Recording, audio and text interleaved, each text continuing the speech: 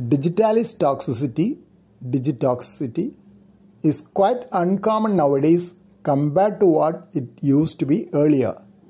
This is mainly because of the decrease in usage of digitalis glycosides, as better agents are available for the management of heart failure. Moreover, only lower doses of digitalis glycosides are being used if at all, and there is better awareness of conditions predisposing to toxicity. Diuretics causing hypokalemia worsen the arrhythmias due to digitoxicity. Hypomagnesemia also worsens digitoxicity. Drugs like verapamil and amiodarone displace digoxin from plasma protein binding and hence the active blood levels. As the excretion of digoxin is by the renal route, renal dysfunction is an important predisposing factor for digitalis toxicity. Though life-threatening cardiac arrhythmias were the most important adverse effects seen with digitoxicity, the most common ones were anorexia and nausea.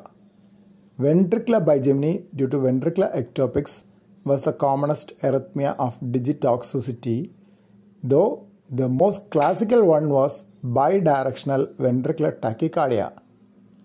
Almost any form of cardiac arrhythmia can occur in digitoxicity except Mobitz type 2 atrioventricular block and atrial fibrillation with a fast ventricular rate.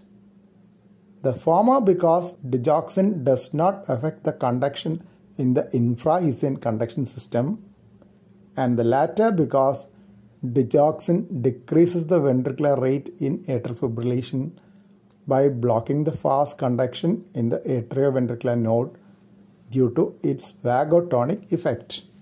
Bidirectional ventricular tachycardia is an abnormal fast rhythm originating from the ventricle. It is named so because alternate QRS complexes, electrical activity of the ventricles, have opposite directions, one being upwards while the other is downwards. It is conventionally mentioned that the mirror image correction mark type of STT changes occur in digoxin effect in the leads corresponding to the dominant ventricle, while the changes occur in other leads as well if there is digitoxicity. Arrhythmias due to digoxin toxicity can be life-threatening and difficult to manage. Direct current cardioversion in the presence of digitoxicity can lead on to more complex arrhythmias and ventricular fibrillation. Xanthopsia or yellow vision was an important feature of digitoxicity on